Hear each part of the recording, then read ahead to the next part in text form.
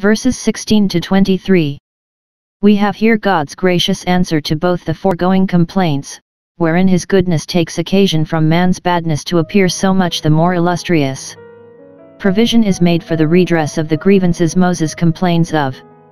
If he find the weight of government lie too heavy upon him, though he was a little too passionate in his remonstrance, yet he shall be eased, not by being discarded from the government himself, as he justly might have been if God had been extreme to mark what he said amiss, but by having assistants appointed him, who should be, as the Apostle speaks, 1 Cor 12:28, helps, governments, that is, helps in government, not at all to lessen or eclipse his honor, but to make the work more easy to him, and to bear the burden of the people with him, and that this provision might be both agreeable and really serviceable. Moses is directed to nominate the persons, v. 16. The people were too hot and heady and tumultuous to be entrusted with the election. Moses must please himself in the choice, that he may not afterwards complain.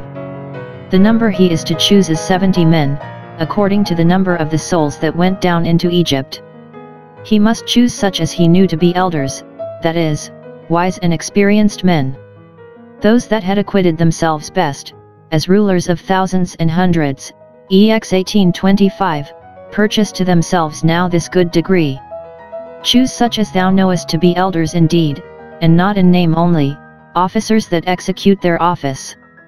We read of the same number of elders, ex 24:1, that went up with Moses to Mount Sinai, but they were distinguished only for that occasion, these for a perpetuity, and, according to this constitution, the Sanhedrim, or Great Council of the Jews, which in after ages sat at Jerusalem, and was the highest court of judgment among them, consisted of 70 men.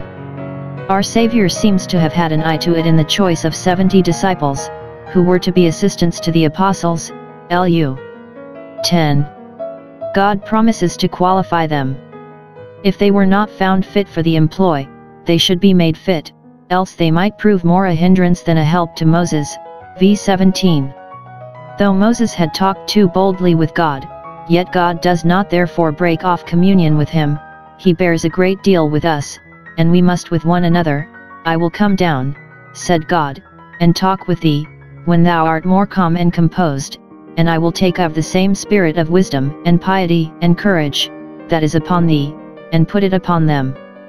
Not that Moses had the less of the Spirit for their sharing, nor that they were hereby made equal with him. Moses was still unequaled, do 34:10, but they were clothed with a spirit of government proportionable to their place, and with a spirit of prophecy to prove their divine call to it, the government being a theocracy. Those whom God employs in any service he qualifies for it, and those that are not in some measure qualified cannot think themselves duly called.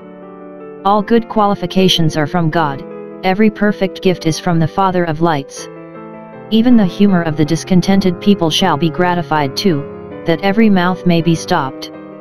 They are ordered to sanctify themselves, v. 18, that is, to put themselves into a posture to receive such a proof of God's power as should be a token both of mercy and judgment. Prepare to meet thy God, O Israel, Amos 4:12. God promises, shall I say? He threatens rather, that they shall have their fill of flesh, that for a month together they shall not only be fed, but feasted, with flesh, besides their daily manna, and, if they have not a better government of their appetites than now it appears they have, they shall be surfeited with it, v. 19:20. You shall eat till it come out at your nostrils, and become loathsome to you. See here. The vanity of all the delights of sense, they will cloy, but not satisfy. Spiritual pleasures are the contrary. As the world passes away, so do the lusts of it, 1 John 2:17. What was greedily coveted in a little time comes to be nauseated. What brutish sins, and worse than brutish, gluttony and drunkenness are, they put a force upon nature, and make that the sickness of the body which should be its health. They are sins that are their own punishments, and yet not the worst that attend them. What a righteous thing it is with God to make that loathsome to men which they have inordinately lusted after. God could make them despise flesh as much as they had despised manna. Moses objects the improbability of making good this word, v. 21:22.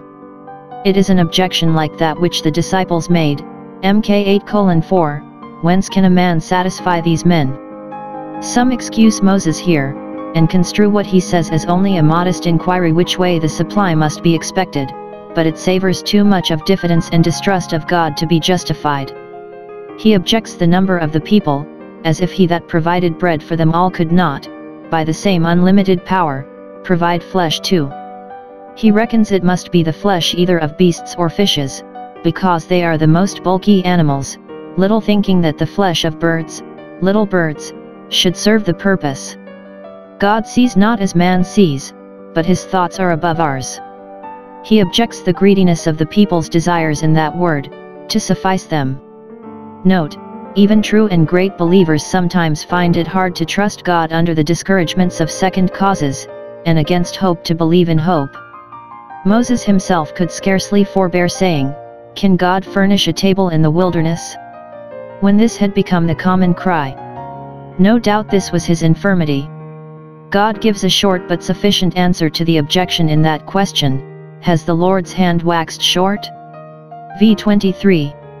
If Moses had remembered the years of the right hand of the Most High, he would not have started all these difficulties, therefore God reminds him of them, intimating that this objection reflected upon the divine power, of which he himself had been so often, not only the witness, but the instrument. Had he forgotten what wonders the divine power had wrought for that people, when it inflicted the plagues of Egypt, divided the sea, broached the rock, and rained bread from heaven? Had that power abated?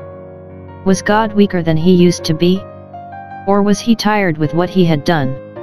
Whatever our unbelieving hearts may suggest to the contrary, it is certain that God's hand is not short, his power cannot be restrained in the exerting of itself by anything but his own will, with him nothing is impossible.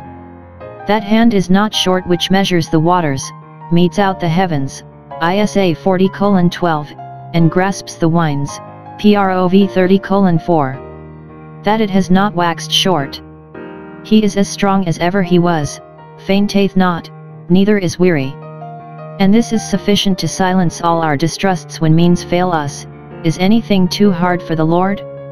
God here brings Moses to this first principle, sets him back in his lesson, to learn the ancient name of God, the Lord God Almighty, and puts the proof upon the issue: thou shalt see whether my word shall come to pass or not. This magnifies God's word above all his name, that his works never come short of it. If he speaks, it is done.